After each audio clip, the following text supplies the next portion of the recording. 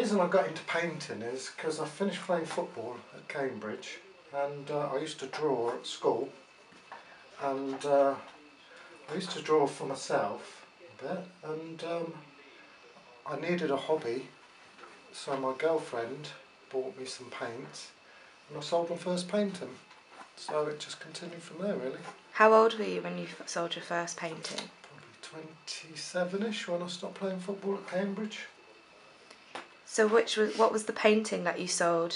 Can you remember what it was? Yeah, it was a street scene. It was a small watercolour, and I hadn't done any watercolours. I knew nothing about it, and I bought a book to teach how to do watercolours, and yeah, just messed around and sold the first painting I did. It was a street scene of France. You like your photographic style of painting, so your pictures look like photographed images.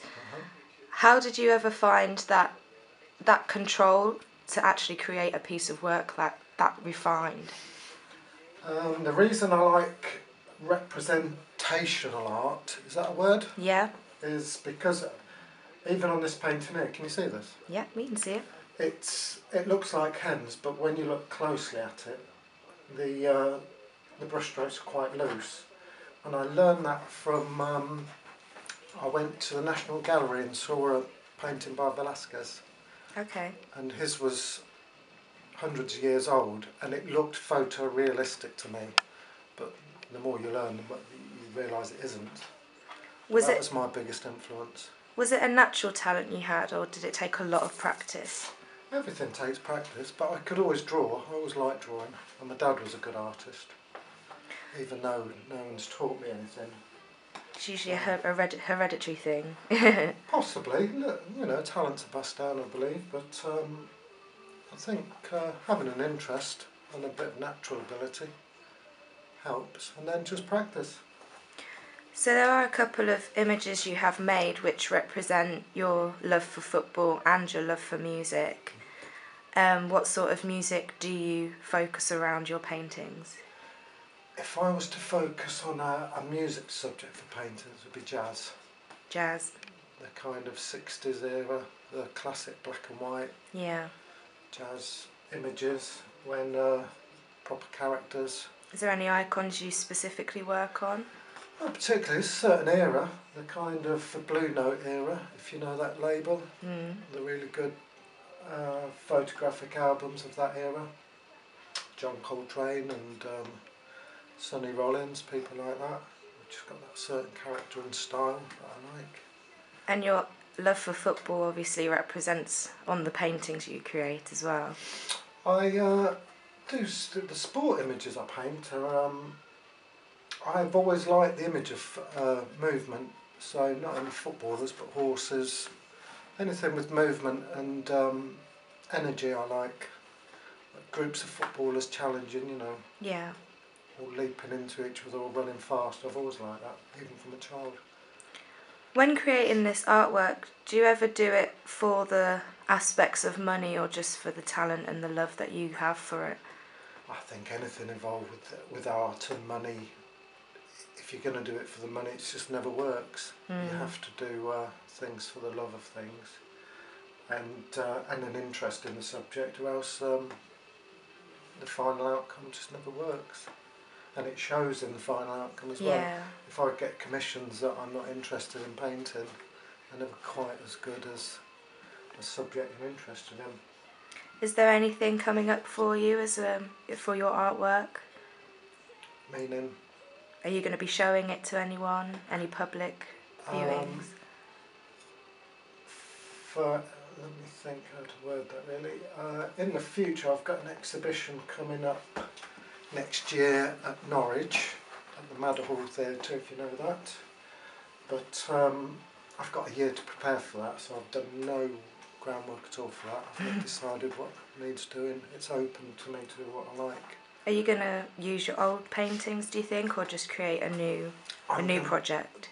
The artwork for this exhibition I'll be doing will all be new work. Is there anything that's interested you so far in the new projects? My new work, because I've got an open book on subject matter, I mean, literally I've got the whole world and the whole universe to choose from. So it's a case of narrowing down some subject matter. Might be some hens. I seem to paint a lot of hens lately. But being in Norwich, possibly some Norfolk landscapes, seascapes, or I might do some street scenes. I might even do a run of portraits. And it'll come to me in a flash of inspiration, hopefully, and then I'll decide. Do you see your work collaborating with any more forms of art? For instance, portraits of, I don't know, your family, and then, or certain things of dancers or singers or actresses. If you find an actress, would you make a project around those people to kind of collaborate your artwork together? Last year I did. Oh, sorry, I didn't. Can you ask that again? Because I didn't repeat the question, did I? Hang on, we'll cut 2 seconds because my film's going to run out. Hang on. So with your own art, how would you collaborate with the other art forms if you can find any, like, I don't know, creating portraits of your family or portraits of dancers, singers, actresses, but, you know, kind of hidden actresses? My artwork, to collaborate with other people on my artwork. Last year I was asked to do an album cover for a soul singer, Wow. stroke gospel singer in North London, which I did. And she's had her album released now. What's that album called? I couldn't tell you, but I could tell you. Her name's Carla Thomas. Okay. She's kind of a gospel stroke soul singer in London, but based from Leicester originally, but she's in Dalston in North London. Oh, I see. So I've been asked down for her album release, to celebrate her album release when it comes.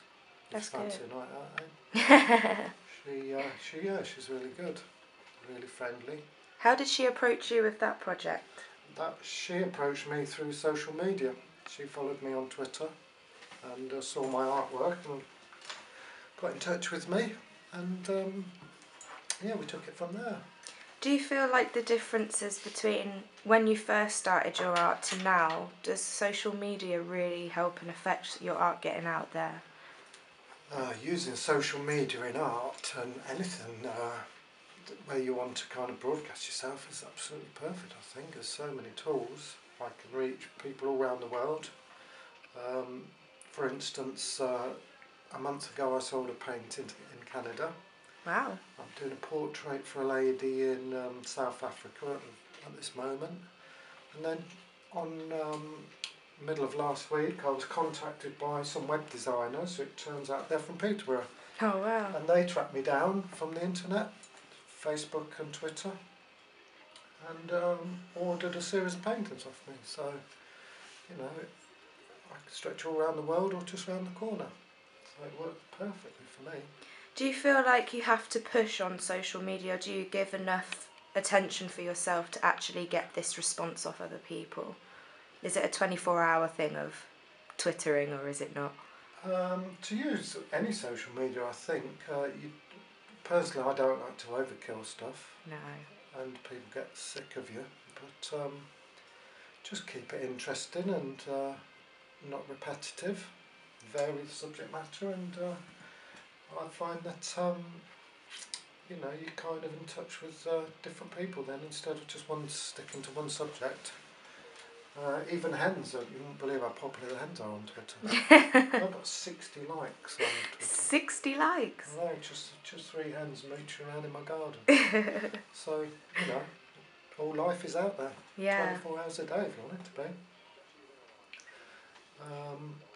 Yeah. So living in Peterborough, do you find if there's any artistic, I don't know, motivation, is there a lot of artistic motivation in Peterborough, do you feel? Or do you feel like it needs to be enhanced a little bit more? I think living in Peterborough as an artist, there is an art scene. There's an art scene wherever you go. There's a good theatre here and a decent art gallery and museum, but there could always be much more.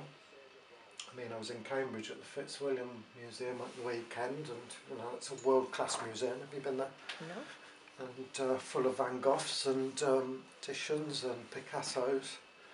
So, I can't see Peterborough having the money for a place like that. But No. I think you have to make your own scene if there's not one there.